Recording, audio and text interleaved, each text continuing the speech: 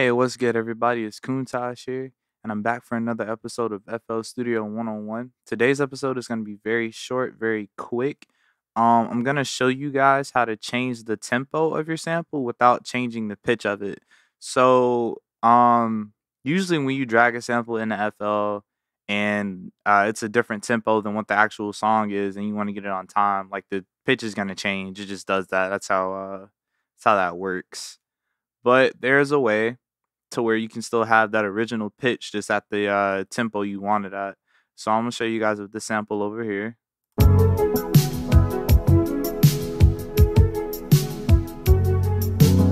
right, I'm gonna drag it over into the sequencer.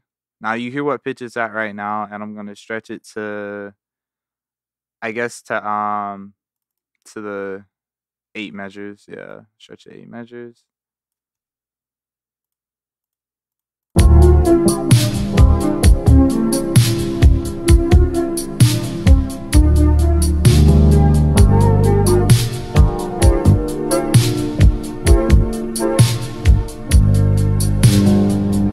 And because I slowed it down, it detuned the pitch.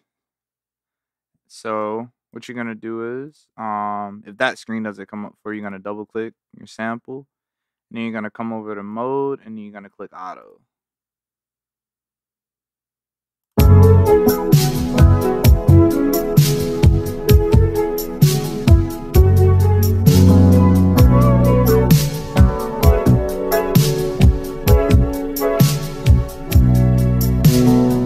The only thing with that is though, it can definitely degrade the quality of the actual waveform if you do it that way because it's like literally stretching the sound. You can hear it stretched out at the original pitch, but if it's at a different pitch, it sounds better quality wise. But that's really all there is to it. Um, I don't use SliceX. If you want to achieve the same thing in SliceX, what I would do is I would just bring it over in, stretch it, get it to the original pitch you want it at, and then render it as a WAV file, and then put it in the SliceX, and you can chop it up however you want to.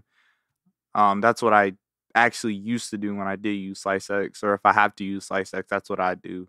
But that's really all there is to it for this episode. If there's anything else you guys want to know, want to learn, please let me know.